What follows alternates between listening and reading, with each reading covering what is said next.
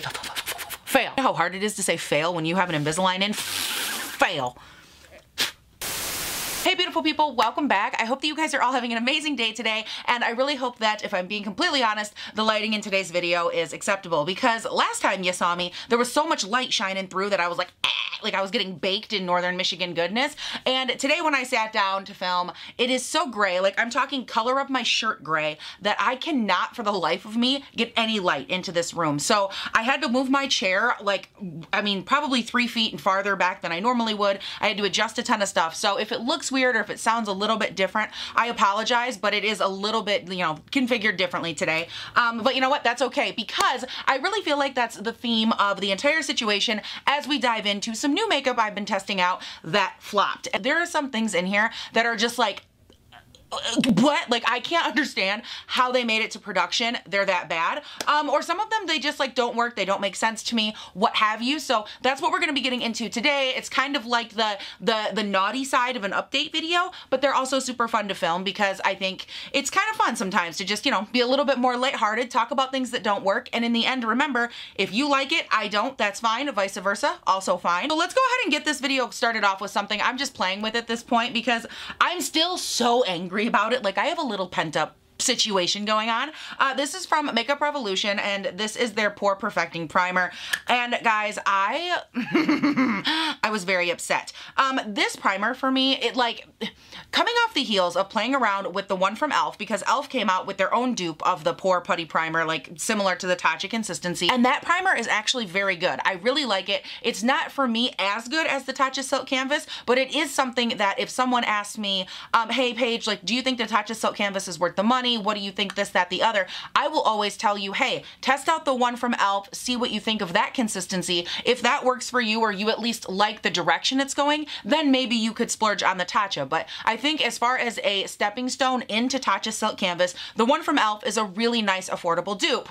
And then I tried this one, and I was like, what in the actual hell? It's like if you mixed, I want to say like Elmer's glue, like the consistency, that weird like slimy consistency of like Elmer's glue, with like maybe some white water paint, and you ended up with like this weird slime that doesn't ever settle into anything. Ever. All it does is pill up under my foundation. It pills up when I wipe it on my face. Now you guys should know at this point, if you've been on my channel for a minute, right, I'm a big believer in devil's advocate. So let's just say, hypothetically speaking, you go in with the perfect amount, on the perfect day, all the stars align, it does soak in slightly to your skin, and you're like, wow, I didn't have any of those issues that Paige just talked about.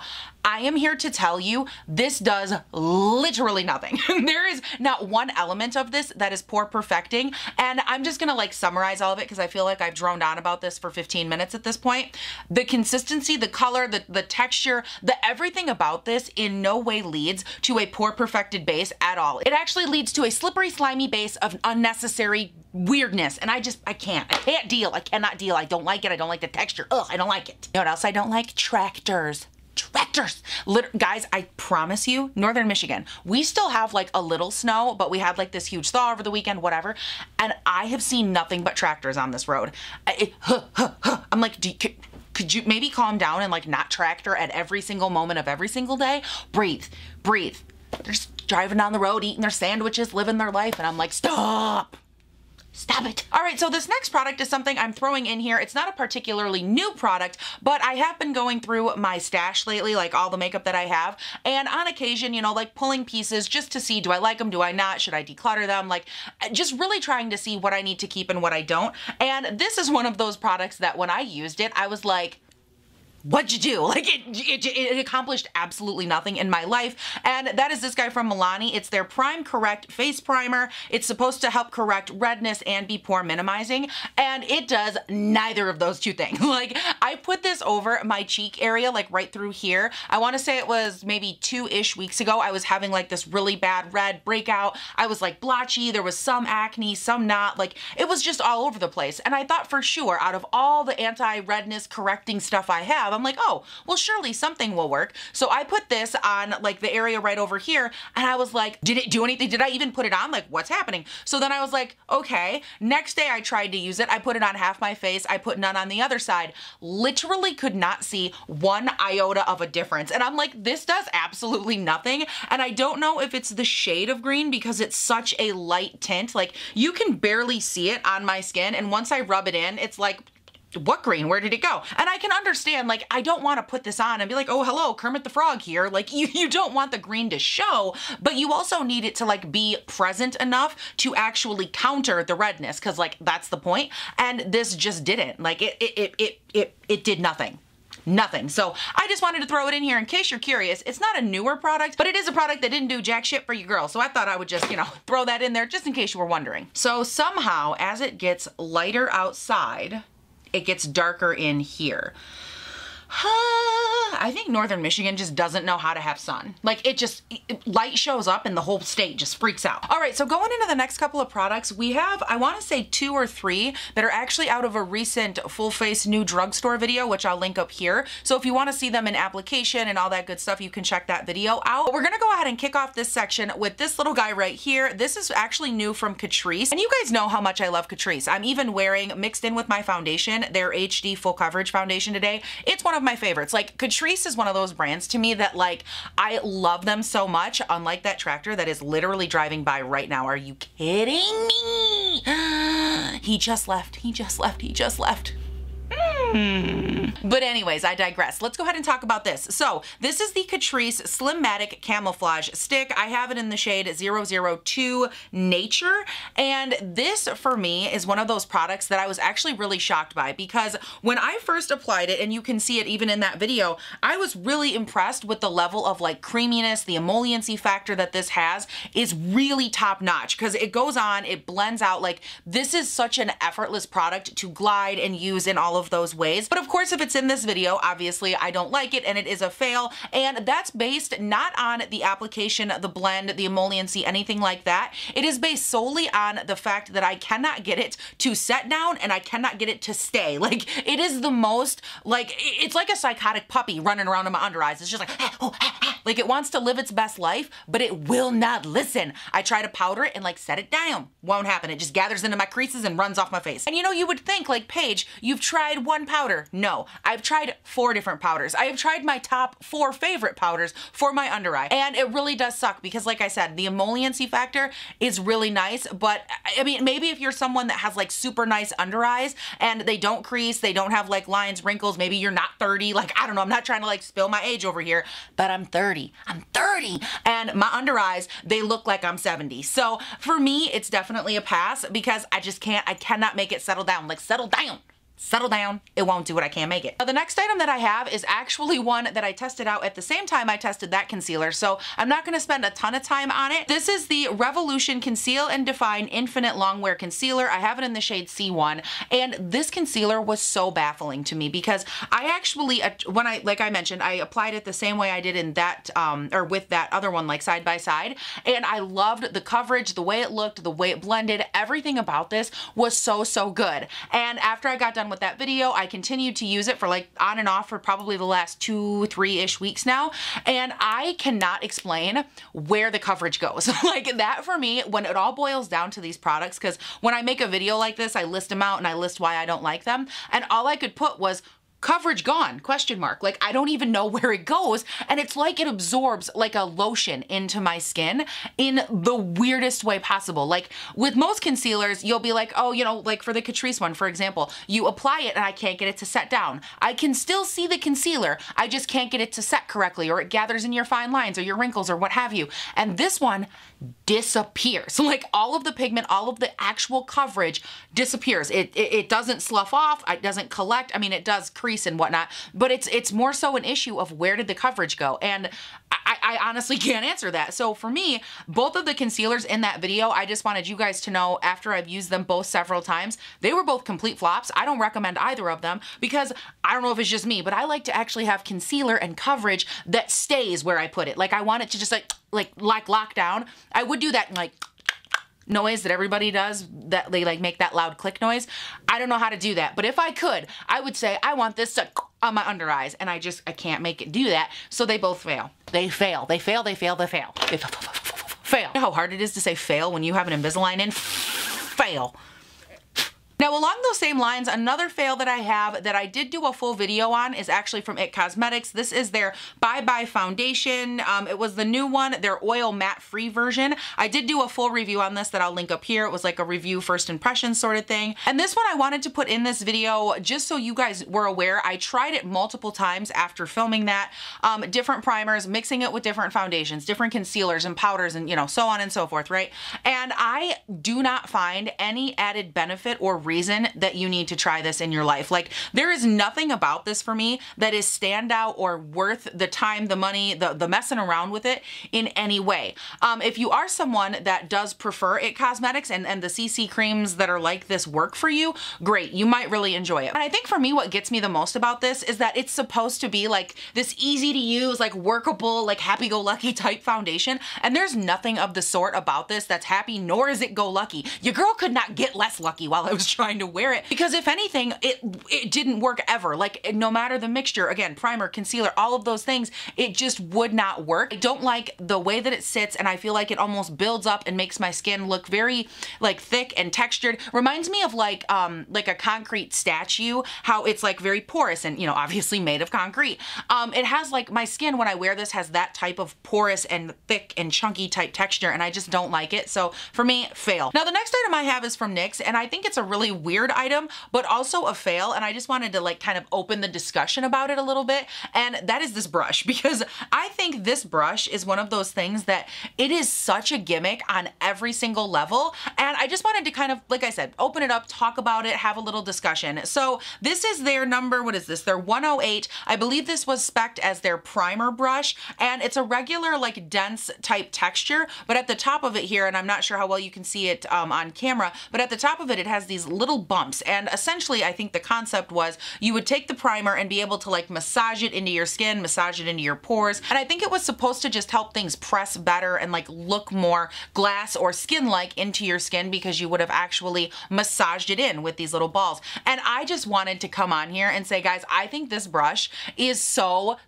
unnecessary. Like, I have used it, I've tested it. I think, don't get me wrong, the quality of the brush itself is fine. It has a really nice texture to it. The bristles are nice and soft. Ferrule is well seated, like all the bristles are. I haven't had any shedding, nothing like that. Like, construction-wise, this is a fine brush. I think even I would take it one step farther than that and say that there are different strokes for different folks when it comes to brushes. So I'm not against testing out different types and textures and like shapes and what have you, because I think that is what ultimately helps people tailor makeup to each individual person and how they like to do their makeup, so on and so forth. But again, I just wanted to come on here and reiterate, I don't think you need this brush, because while the quality and all of that remains intact, I think that you would be better seated to grab a brush that you already have that might have a nice dense texture, and you can massage it in with any of those brushes and have it be just fine, number one. Number two, the only thing about this brush that I didn't like as far as construction and quality went was that these little balls, which I thought was kind of ironic, they soak up product quite diligently, especially in my experience, and that's with using it with several different types of textures. And I just felt like for this to soak up product is actually quite redundant, given that it's supposed to help you massage that product into your skin.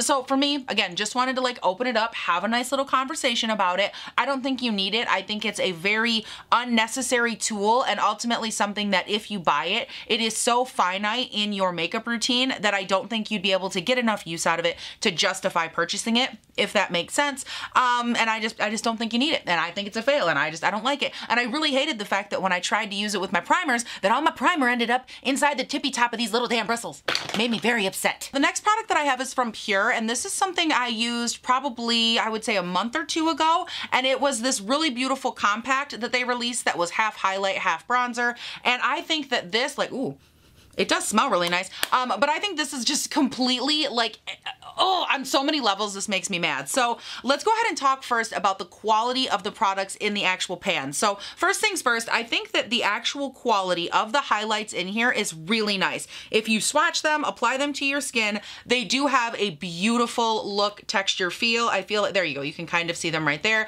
Again, the lighting in here isn't the best, but they do have a beautiful glint, glimmer, sheen to them. They're very nice. The bronzers over here are on the more matte side, but they do have a little bit of a, I'm gonna call it like a light luminescence, more of like a satin finish than a full-on matte. Now those are just like the basic, you know, run through it, quality, texture sort of questions. And again, I think in that respect, they're okay. However, for me personally, like I can get the personal side of it out of here right now. I can't use literally any aspect of this on my face because the bronzer, the only one that would work for me even in the slightest is this little teeny tiny 1/6 of the palette right here. And it's so small that I can't get any like brush into it and blend it out and have it look good on my skin. It looks very muddy when I try to blend it out because I have to use such a small brush to get it out of the pan, which again, I'll get to that in a second. But out of the bronzer side, that's the only shade I can use. And out of the highlight side, there's none of these that are light enough for me to use on my skin tone.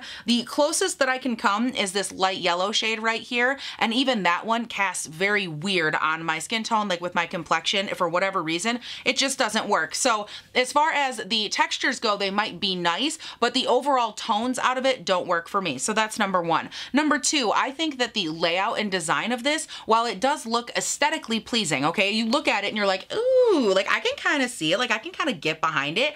It looks like a nice, like half shimmery, half not pizza pie. Like, okay, I love pizza, I'm on board. But unfortunately, the logistical side of this takes reign and it just doesn't work out because there is no individualizing of these pans. So constantly what I would have happen when I would try to like dip in or use one of these shades just to see if I could make them work, I ended up getting, like if I was going for highlight, I always ended up with a tip of bronzer in there. Or if I was going for bronzer, I ended up with highlight or the wrong color bronzer or, you know, just a host of unnecessary things when you could have just taken these shades and either individualize them or put some dividers up, or you could have done more to like make this a user-friendly type component because at the end of the day, again, the quality isn't bad.